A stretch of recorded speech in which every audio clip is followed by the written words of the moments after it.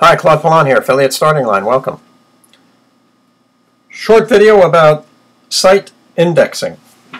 Generally, when you create a website, you put content on it, and then you try to get it indexed by Google quickly. And you can do that by going and getting backlinks, and there are strategies for that. But once you get your site indexed, then that's nice, because that means the search engine has found you, and it will start putting you in the search results. Now, there is a tricky thing that can happen, and that is you can create a website with a prefix, the www. Whatever domain name prefix, but you can also create it without the prefix. And sometimes you can do what I did, and you can use both. Well, the problem with using both is that Google considers a website with a prefix to be separate from a website without a prefix. So you end up with the following problem. Here's my website, Affiliate Starting Line, with the prefix. The command is site:/www domain name, and it'll tell you and show you whether you're indexed or not. And here the result is showing one result. Now, this website has been indexed for a lot more pages than that, and I'm saying Google is telling me that this website is indexed for one page. So I tried to figure out what the solution was, or what was going on, and then I went back and I entered the same command, without the prefix, and sure enough, there appeared more results. What does that mean? That means that Google considers both sites to be different. So I went into my Google Webmaster Tools, and the Google Webmaster Tools is a back office area in your Google account, and if you don't have a Google account, you're going to need one, and if you have a Google account and you haven't set up Webmaster Tools, set one up.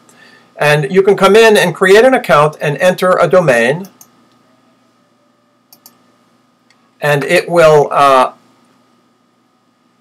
allow you to get data and control certain functions of that domain. And one of them is indexing.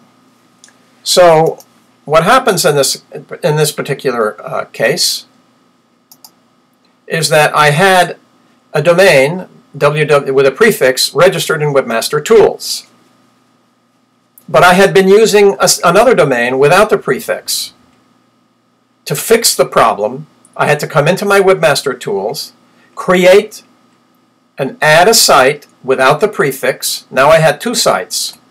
And then I was able to go into my dashboard of the first site, go to Site Configuration, go to Settings, and then designate my new website. I could designate either one, but I picked my new website without the prefix as a preferred domain. That is Google's way of saying, you've got two domains, which one do you want me to place most of or index all your material in? And tell me which one is the preferred one, and it gives you that option. So I picked and created my preferred domain. That means that all my material now will be indexed under that one domain, and I will use that domain when I'm doing research so that I can get data back that is accurate about my own particular domain, and it comes in handy when you're doing comparative research against a competitor or another website. So, and when somebody pulls up that name, you want to make sure that the stats about it are correct. So that's how you correct that. Now, once you've picked your preferred domain in your Webmaster Tools, Google tells you want to go into your web host, and you want to come down into your web host to redirects, and you want to redirect to your new preferred domain all of the flow of information from the domain that you are now designated as non-preferred. So you come into your redirects, and it varies from host to host. Pick the domain, your old domain with the prefix, put in the new one without the prefix, click Add, and you're done.